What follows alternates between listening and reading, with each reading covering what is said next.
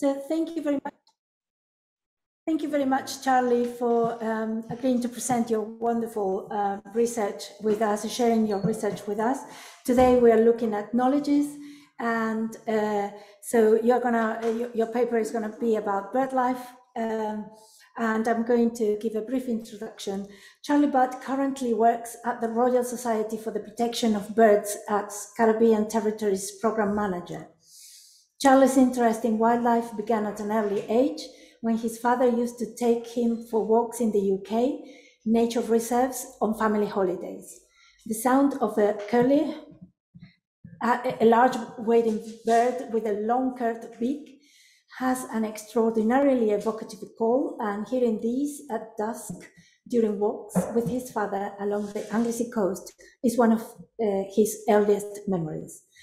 Charlie solidified his interest in natural history with a degree from the University of Essex in biological science and ecology in 2005, and then specialised in ecology, evolution and conservation at Imperial College in 2007. With volunteering prior to, during and post-university, Charlie has around 20 years of nature conservation experience. And prior to rejoining the RSPB in 2018, Charlie spent 7 years at BirdLife International, the world's largest global conservation partnership of grassroots NGOs, overseeing a partnership between CEMEX, a global cement company, and BirdLife, focused on developing conservation projects of mutual value to BirdLife Partners and CEMEX operation. In his present role, Charlie's focus is to support conservation partners and government in the British Caribbean territories of Anguilla, the British Virgin Islands, Cayman Islands, Montserrat, and Turks and Caicos. The work of the Caribbean team includes defending key sites for nature, saving globally threatened species from extinction, and influencing environmental governance. Okay, thank you again. Charlie, over to you now. Well, thank you very much, Marina. And yeah, thank you for inviting me to your fantastic event. It's a pleasure to be able to be here and talk to you about this topic. So it's broadly split into two areas, and hopefully you haven't seen too much of the former, so I'll spin through it really. It's just setting the scene about the twin climate and nature crisis that we are in globally. As Marina said, my focus at the present time is working to 3 partnerships to save nature in the Caribbean territories. So we'll kind of go from the sort of bigger picture issues and some issues in the UK over to what's going on in the Caribbean and what we're doing to help. So let's just see if I can get the slide control to work. Yeah. So yeah, this is broadly what I'm going to cover. So I'll tell you a little bit about the RSPB and then get into some of the work that we're doing. And although I guess the event emphasis on knowledge and research, the emphasis here is more on the kind of practical applications of the research, but fundamentally it's knowledge and research that underpins what we do. So just briefly a little bit about where I work. So it's the Royal Society for the Protection of Birds, or RSPB for short. We're the largest conservation charity in Europe, and we have about over 1 million members. We work across the UK, it's the bulk of our work, but also the 14 UK overseas territories. And of course, with BirdLife International, the biggest global partnership for nature, we work across the African, European flyway. We also work in Southeast Asia and West Africa as well on forest conservation. Birds, yeah, it's in the name, in the branding, but we do more than just birds. We protect and restore habitats, we save species, and particularly in the Caribbean territories, we focus on the most threatened species, the species most in need of help. And we work to help in the nature and climate emergency and try to inspire others to do the same. And our vision is a world where wildlife, wild places, and all people thrive. So just some kind of bigger picture context. Let me see if I can just minimize this thing here, that's a bit better. So WWF have been doing the Living Planet Index for some time now, where they sort of set a baseline really of the health of the planet of 1970, the index being 1, at that time, and basically how species around the world have fared since then. And the sort of headline message is that the 4,000 species that have been monitored since 1970 have declined overall by 68%. So the kind of big picture is bleak, really, when it comes to species survival. And many of you may have picked up on some of this through the media. There's a few Guardian headlines, fairly stark warnings about what biodiversity loss could mean for humanity, and also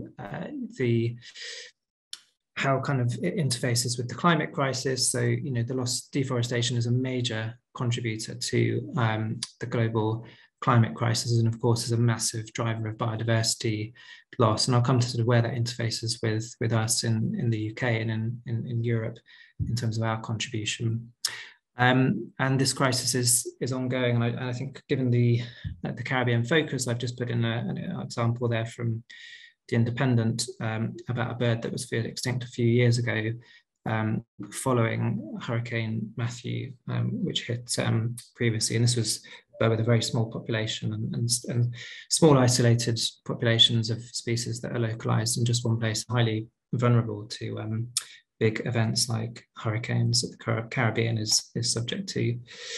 I won't dwell too much on this one, but it's just to kind of give an indication, really, of some of the different drivers for the biodiversity crisis, the loss of nature. So obviously land use change, loss of habitat primarily is a really big one. The direct exploitation of species, climate change is way up there, and pollution is also very important. Invasive alien species is also very significant, and that's a big one for us in the Caribbean territories, and something that we're working to address. It's a big issue on remote islands, invasive alien species. I won't dwell in too much on what's going on the right, but again, this is from the many of you might have heard of the Intergovernmental Panel on Climate Change. I'm not sure if as many will have heard of the Intergovernmental Panel on Biodiversity and Ecosystem Services, which is very similar, but they basically collate all the science and information about the state of the world, the state of biodiversity and ecosystem services on I think it's an annual basis, and this is the most recent one I think I got hold of, and it's available online if anyone wants to have a deeper dive. This is just from the summary report, but it gives a picture of just how much natural ecosystems have declined, so 47% on average for the period covered, and the species extinction risk is also, I think, 25%. So it's an extraordinarily high proportion of species that are at risk of extinction. I won't go into the others at this point. And then just sort of, this is more of a UK focus, really, and sorry if this is a bit bleak, but it will get more positive as the talk goes on. But yeah, 15% of species in Great Britain are threatened with extinction. Unfortunately, 133 of 8,000 assessed have already become extinct, and this is from the State of Nature report, which RSPB produced in partnership with quite a wide range of partners actually were involved in this. It comes out every couple of years and is available online. There's a link in the bottom right hand corner there for anyone interested. But yeah, just a small positive. Again, this is from the summary. Even though despite all of this, the time that's been donated by volunteers has increased significantly since 2000. That's been quantified financially at sort of £20 million a year, and increasingly people are submitting biological records. So if you're asking about just recording on apps like iRecord, for example, iNaturalist can contribute to our understanding of how the natural world is changing. And then in terms of in the UK, our kind of impact on nature around the world, this is a report called Risky Business that some colleagues of mine were involved with a few years ago. It's kind of co-produced with WWF and sorry, I forget the name of others, but I think it's principally WWF and RSPB, but I'm sure there are others involved. And and it essentially focused on our impact overseas, really. So the products that we import, the products that we use. So the actual footprint of land overseas that's required to meet our timber demands, our demands on palm oil, pulp and paper, beef, and so on, just between 2016 and 2018. So the total annual area required to meet those demands was 21 million hectares, and that's the equivalent of the area of Great Britain and Northern Ireland that's coloured in there. And you can see by proportion, just the equivalent areas of Great Britain and Northern Ireland that's used for these different commodities. So timber is obviously a big one, beef and leather is way up there.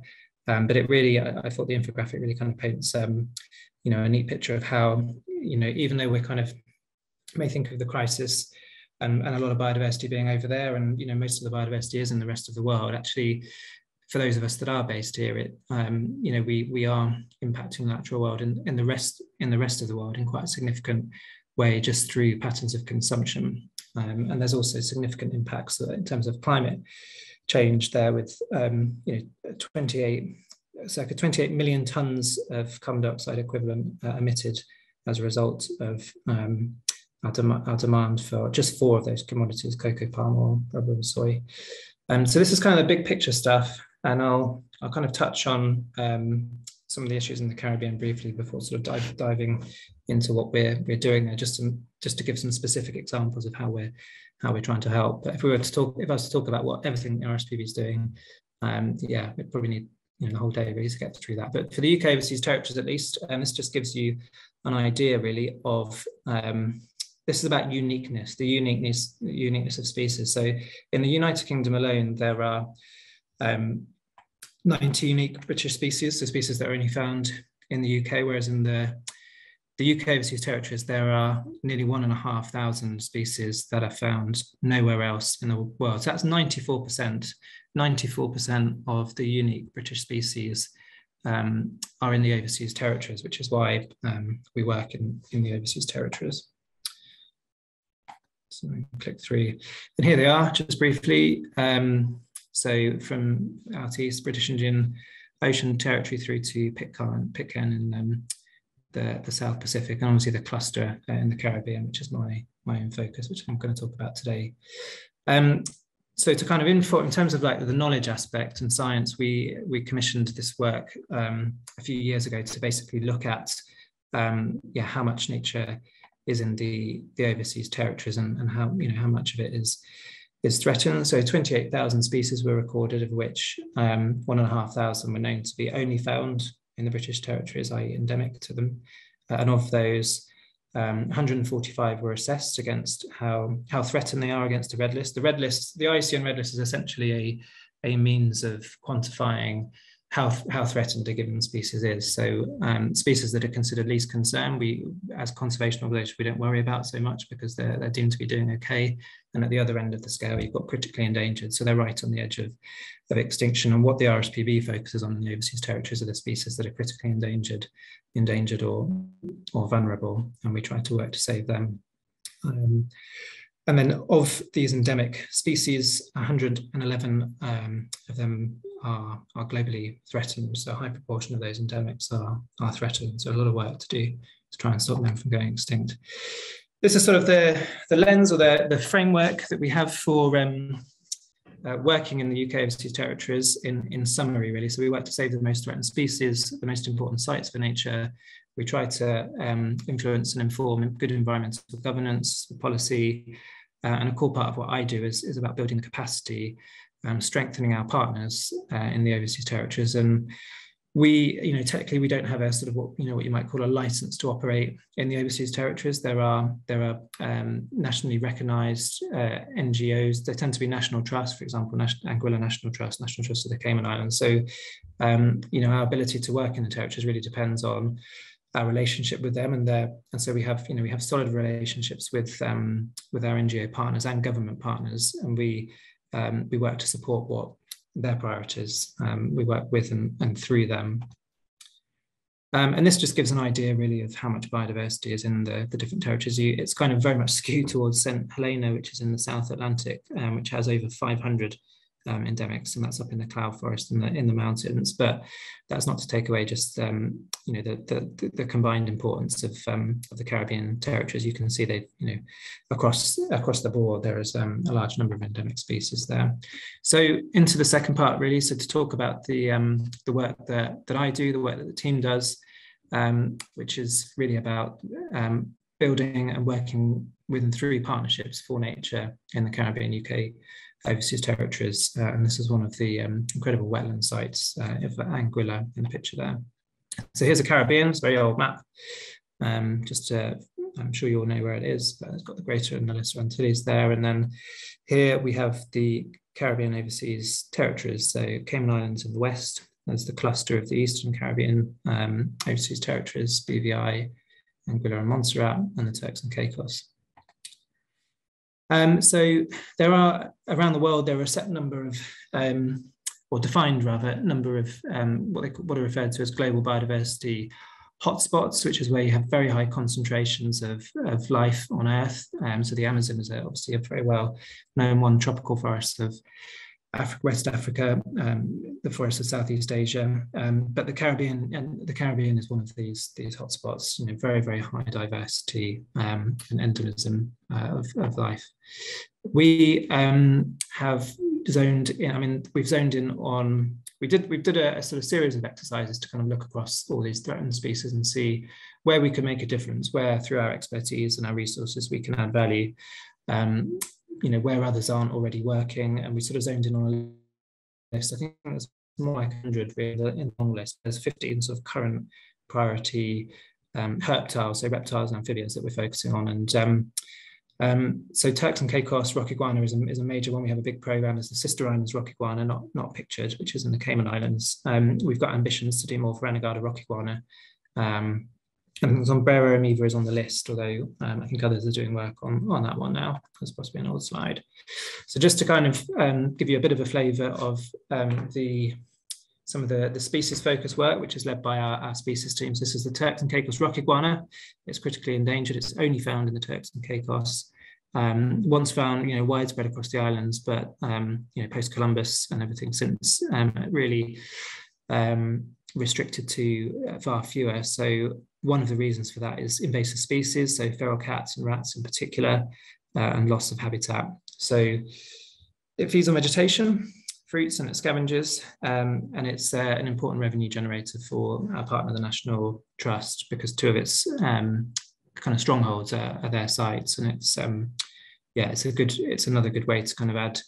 You know, I think in you know, Marina's brief there was a really interesting insight into the debate around sort of intrinsic value of nature and how we place values on nature. But I think it's, in order to save it, it's good to kind of recognise that nature has intrinsic value, but also to try and look at the economic values to influence other decision makers around saving species. So, saving the iguana islands, here are the key actors, the people involved in the work on the ground from the trust and from other partners, including government. So, you know, supporting them, we work to survey and monitor the species, look at how we as people are impacting on those species through tourism, and developing biosecurity plans, so to keep invasive species out and away from these sensitive native species, doing surveys for invasive mammals, and increasing public awareness within the Turks and Caicos about the importance of their own native biodiversity and the risks to it. And there's a strong element of capacity building and training through that project. So it's the species team that are also now leading a new project, which I don't have slides and enough time to get into, on the Sister Islands rock iguana, where we've just recruited locally from within the Cayman Islands, a community outreach officer and a biosecurity officer to address the issues for that species. So just jumping into some of the sites, the really cool, amazing sites for nature in the Caribbean. This is Dog Island in Anguilla, which is probably the most important breeding seabird island in the whole of the Caribbean region. It's a private island, it's privately owned. There was some work done by the RSPB and Fauna and Flora International a few years ago together with Anguilla National Trust to get I think brown rats eradicated off Dog Island, and that's helped to obviously increase the productivity of the breeding seabirds to help them thrive, because they're obviously, their eggs would have been hammered by the rats before that. And so yeah, it's an incredible island, and our partner is leading the work on biosecurity and monitoring there. I think I understand it is still up for sale, so that's just it's on the long list really. It's quite a lot of money, but I think quite good value in terms of, well, seabird value if we could find the resources to buy it. This site is an internationally recognised Ramsar site. Ramsar was a key global convention about safeguarding wetlands, which was which basically recognises the most important wetlands in the world. This is one of them. It's Booby Pond in Little Cayman, which is one of the sister islands. Amazing habitat on the sister islands too. This is the bluff habitat on Cayman Brac, so looking out to sea from a high point. Extraordinary diversity just on this one elevated bit of cliff face into the forest behind. There is a point that I'll come to shortly about our work on sites, but I just thought I'd take a break from the harder stuff. And this is again looking out to sea from the bluff. So really extraordinary habitats and scenes from the Caribbean OTs. And this is some other work that we do, that we've been doing. We bought some land a few years ago on Grand Cayman. So this is a small parcel of land that is adjacent to an important bird and biodiversity area, an internationally recognised area for biodiversity on Grand Cayman. So we bought that with the Rainforest Trust and with the local partner, the National Trust of the Cayman Islands. So we're leasing it to them at what's referred to as a peppercorn rate, i.e. nothing. So it's then protected. It's registered as a National Trust heritage site, which means it's fully protected essentially. And we're in the process of trying to buy another parcel just north of Salina, and we've encouraged or worked with the Cayman government to secure another parcel. So it's just there's lots of different ways to protect important places for nature, and it's certainly not the cheapest and easiest land purchase, but it is quite effective. And this is in the face of quite significant development pressure that's been seen on Grand Cayman, with tremendous loss of habitat since the 1950s or the 1970s in particular, when Cayman sort of moved from being a kind of financial hub to opening up for tourism. And this is us with a sign, quite a discreet sign actually, tucked away. It's not we're looking to open up for public access. It's extremely hard terrain to walk on. That rock you can see in the foreground is razor sharp and will cut your boots to shreds by the end of a short walk. So it's not your typical RSPB reserve, but it's absolutely stacked with endemic native plants. And I've only just noticed it looks like there's one of the native Grand Cayman bullfinches over Stephen's left shoulder, which I can't believe I've not noticed before, but that's pretty awesome. That's one of the star species of the site. So I don't think that's been superimposed. Oh, it has been. Sorry, that's an image. That's another image. I was going to say that's that'd be quite uncanny. But anyway, that is one of the star species there. Moving on, some of the threats. So and on the sister islands, this is why we're doing it, because there is poor regulation in terms of development pressure. Even on Cayman Brac, it's a bit of a world away from Grand Cayman. It's only sort of 100 or so miles, but far less sort of scrutiny of what goes on, and so there's random bulldozing. So that's why we're doing it. And on the left is one of the great naturalists of Cayman Brac, with in amongst one of the native species, which I shan't name actually, because I'm not sure what the age range is of the audience. Moving on again. Here we are, wetlands, just to conclude really some practical work that we're doing. So that was just a whistle-stop tour of some interesting sites.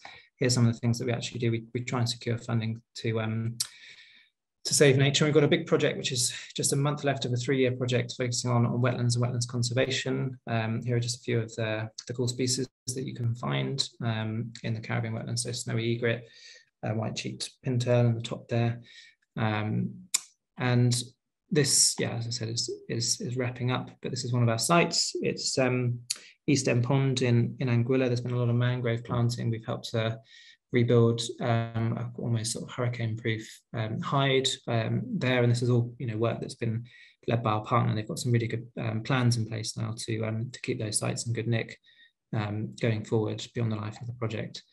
This is the kind of the headline aims really. So sharing best practice, developing and applying practical on-the-ground measures to save those sites, and promoting strengthened policy and practice to secure the sites. So there's 4 sites in focus. This is our kind of project kickoff meeting that we had in 2019.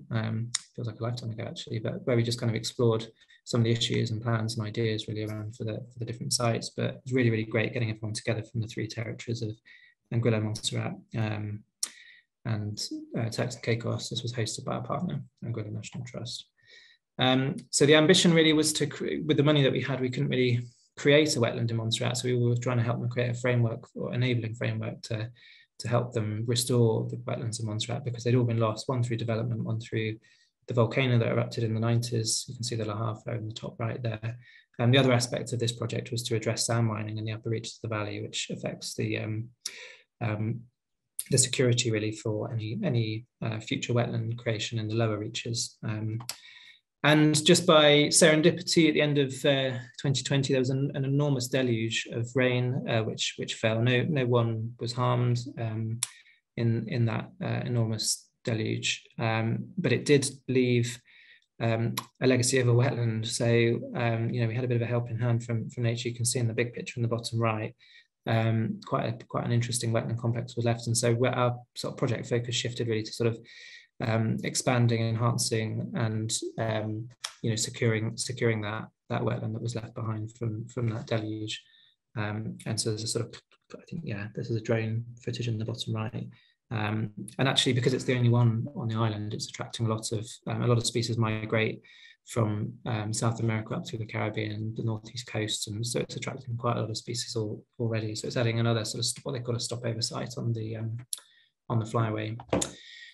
Turks and Caicos, so the main focus here was a site called Wieland Pond on Providenciales, which is the main sort of hub and the sort of busiest island.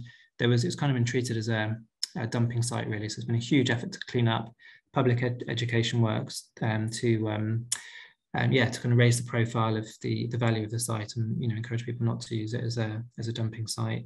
And these are 2 of our lead partners, Naki on the left from government, and Della is from the trust, our partner. And that's the site. You can see a flamingo. It does frequently get flamingos visiting, and it's smallish numbers, but it is quite a small site. And it's interesting that it's adjacent to a community, one of the poorest communities actually on the island. So there's had a strong community engagement focus, that project.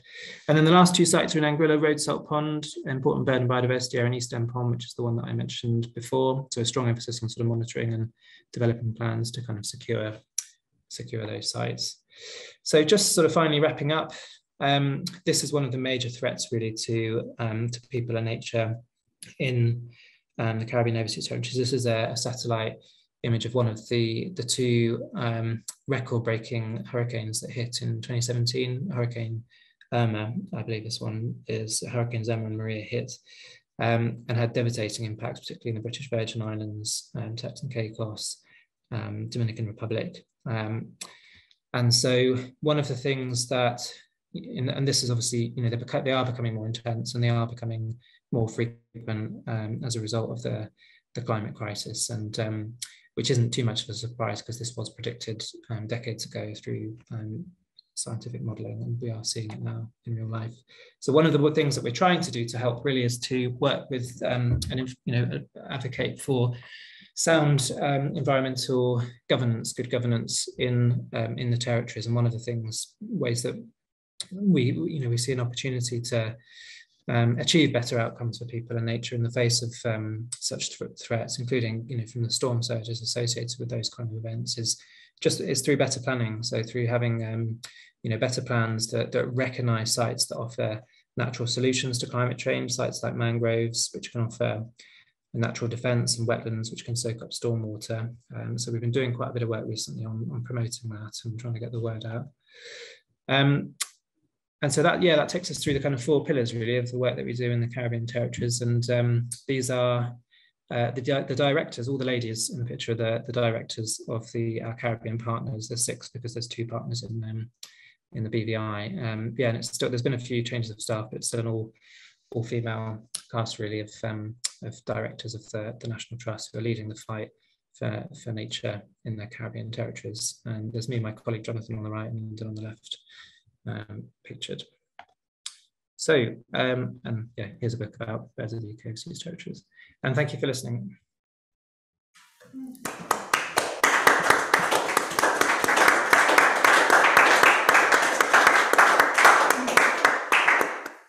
Thank you very much, Charlie.